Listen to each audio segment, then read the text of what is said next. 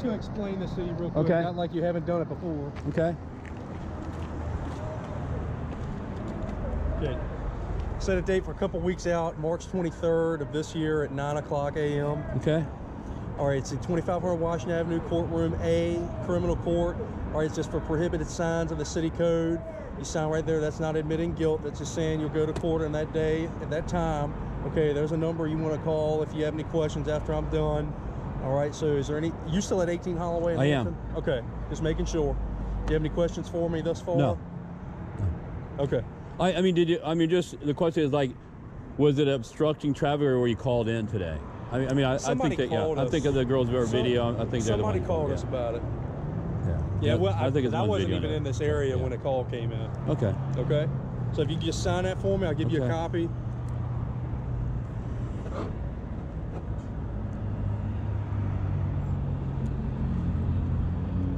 And there's other signs, unless you want, here, take that. Unless you want to carry those, I might have to take them up. Oh, you got to do what you got to do. All right. I mean, I want to be here. I want to be able to pray for someone if they ask for prayer. I want to give some literature and stuff like that. I don't have a problem with your beliefs. I get that, and I'm not. I don't want you to think I got a problem. Okay, I don't. I thank you for being kind.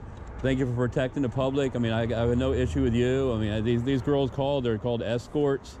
And they don't want us here. And the thing I said when I first walked up is, I'm not going to argue about anything. Yeah. I want to just do what the law says, and we all have to go by. And I appreciate that. And so hopefully just go to court and get cleared up. And I showed you. I mean, the officer last week asked me to show him what I had. I got brought what I had today. If that's enough for them, obviously we need something better. Okay. Well, you said something about the real estate signs. The real estate signs, actually in the city, there's code that does permit them to be along Jefferson Avenue. From Saturday, sunrise Saturday till sundown Sunday. It permits them to be there. So I understand what you're saying. Let me put this in. I mean, I appreciate you guys got called. Now the last guy who came was Officer Pierce. He just drove by and saw him, got mad. Well, my partner actually read all the codes. Oh, okay. All the code sections. Like he said, it does illustrate that you're allowed to have real estate signs on Jefferson Avenue, Ward Boulevard. I guess that's something that they allowed to the city. Yeah.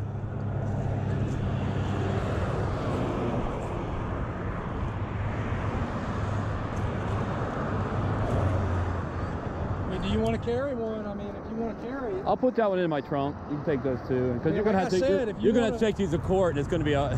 I'm not gonna take it to court. I mean, I'm not gonna do that. That's why I was taking the pictures. Okay. But like I said, if you want to carry one, that's fine. You just fine. can't have it in the ground. Okay. All right. Yeah. No.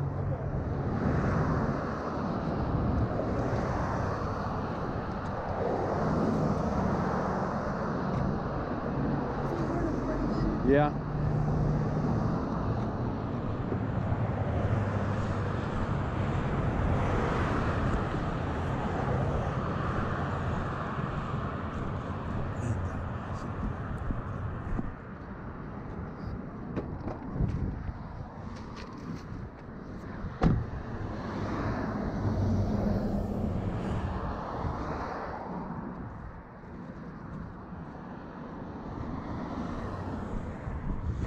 There wasn't much doubt about it. I knew when I came that was going to happen.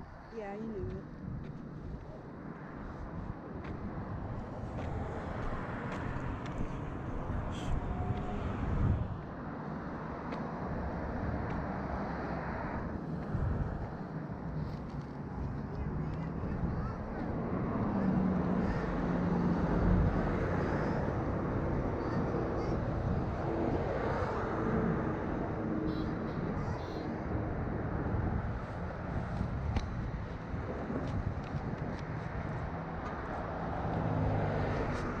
Hey, what about the love, man?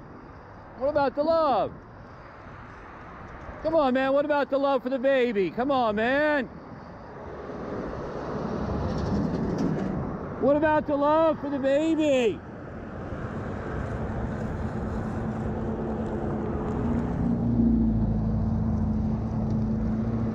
What about the love for the baby, sir?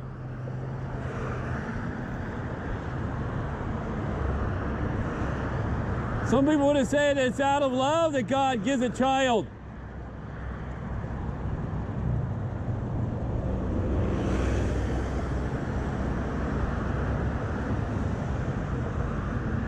It's a sad thing when mothers, instead of loving their baby that God's given them, they instead mothers buy the death of their baby that God has given them.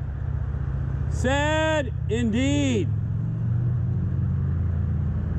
Sad indeed that men wouldn't stand up and be the man that God created them to be. The men would hide behind an umbrella. The men would hide in a car while the baby's being murdered inside. Sad indeed.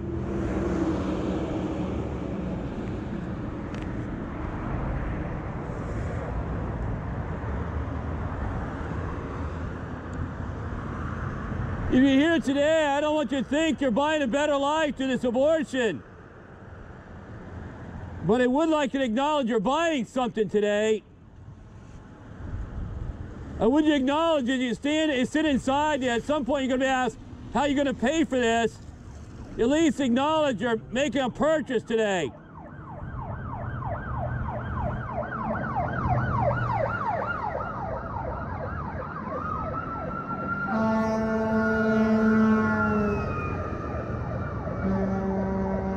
Would you at least be honest and ask when you pay cash and charge, you're not charged for the choice you made. You're being charged for the death of your child. You may have chose what day to make your appointment. You may have chose what clothes to wear for your appointment, but you're going to pay for the death of your child. It's pretty clear, and it's absolutely true. The abortionist here does not do pro bono abortions. You're going to pay for the death of your child today. That's what abortion is.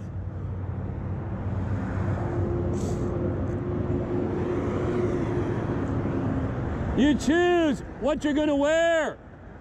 You choose how you're going to spend your life. Abortion is something you buy. You buy the death of your own flesh and blood.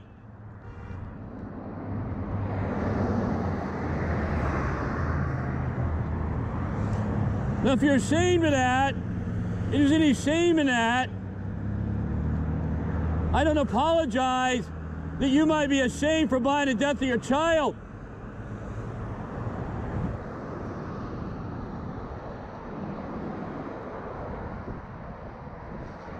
If you go down to Farm Fresh and buy groceries, if you go to the gas station to buy gas, there's no shame in buying what you have need of.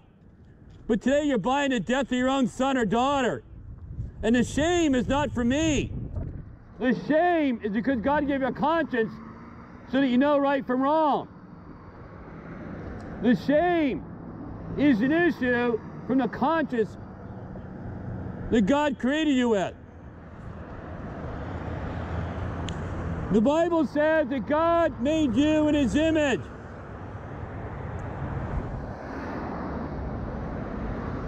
That God made you in His likeness. That God not only made you upright, God not only made you a rational being, but God made you a moral being. God placed inside you the knowledge of right and wrong. And you know right from wrong. K-N-O-W, you know right from wrong.